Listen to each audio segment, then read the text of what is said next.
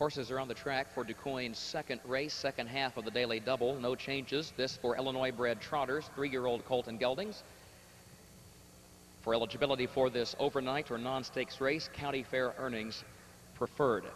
The One Never Pass, owned by Elizabeth Rutherford of Paw Paw, Michigan. Kathy Rutherford of Justice, Illinois, trained by Kathy Rutherford. Teri King is up. 1A is Saffron Job, owned also by Elizabeth and Kathy Rutherford. Kathy trains and drives. 2, Lamont Cyclone is owned by Zadia Jr. Harold of South Roxana, Illinois. Randy Gerald is the trainer and the driver. Number 3 is Willie B. Speedy, owned by Willis Ham of Missouri, trained and driven by Springfield's Tom Simmons. Number 4, Arlene's Rose, is owned by Clark Fairley of Lerna, by Marlene Fairley of Charleston, trained and driven by Clark Fairley. Number 5 is Nuance Crown, owned, trained, and driven by Dave Martin of Greenville, Illinois.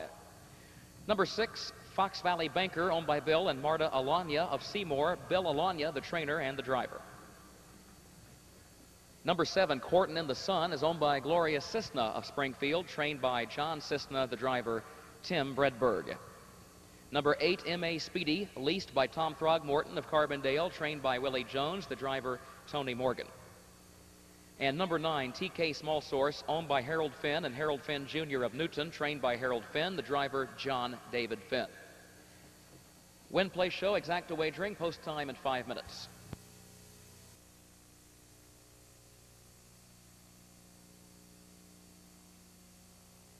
Here they come.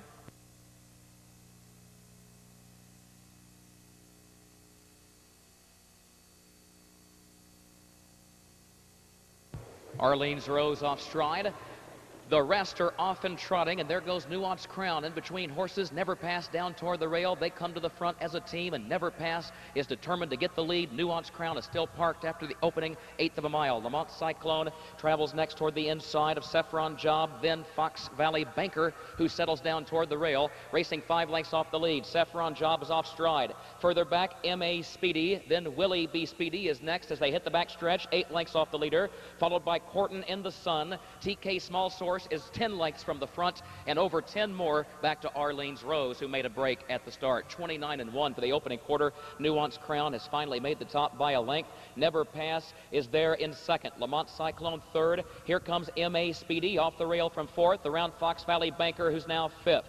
And then as they move down the backside, Willie B. Speedy, who is joined by Courtin in the Sun, who starts to move up on the outside, followed by T.K. Small Source as they race by the halfway juncture. M.A. Speedy draws alongside of Nuance Crown to challenge for the top spot. The half in a minute, 4/5. Never Pass getting a good trip in third. Fox Valley Banker is fourth. Courtin in the Sun is on the outside, fifth. 4 lengths off the lead. Lamont Cyclone is now 5 lengths from the front toward the inside. Then T.K. Small Source, Willie B. Speedy off stride, Saffron Job and Arlene's Rose, and they've reached the 3/4. Nuance Crown shows the way by a length. M.A. Speedy parks second. Never Pass locked in third. Fox Valley Banker 3 wide from fourth. Still 4 lengths off the lead. 3/4 and 1/30 and 3/5. Courtin in the Sun is 6 lengths from the front and angles wide from the 5th position.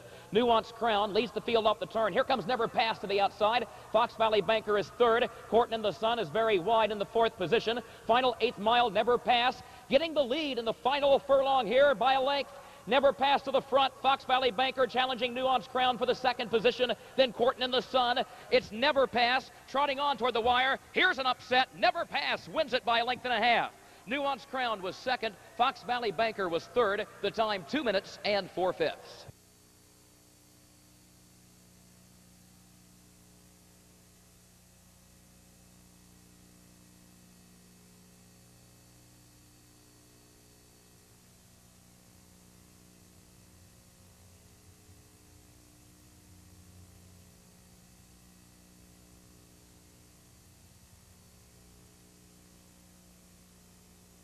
In the second race, number 1, Never Pass, was first. Number 5, Nuance Crown, was second. The 6, Fox Valley Banker, was third. Result unofficial.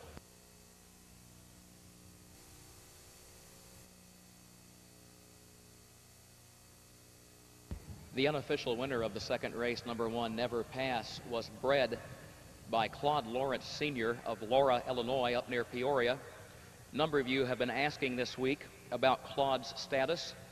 Claude is within a few days of turning 91 years of age. His health has been declining of late.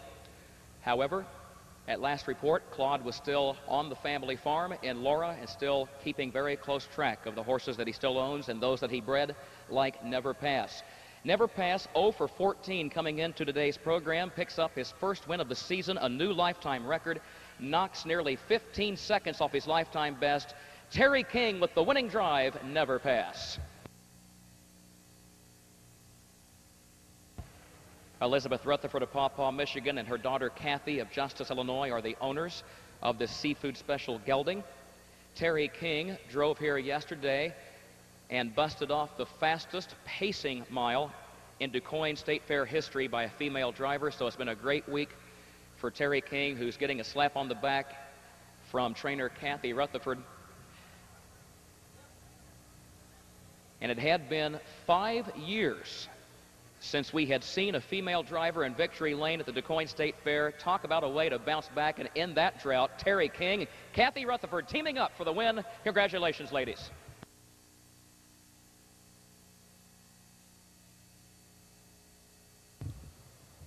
Result is official. 1-5 exacta, $101.80.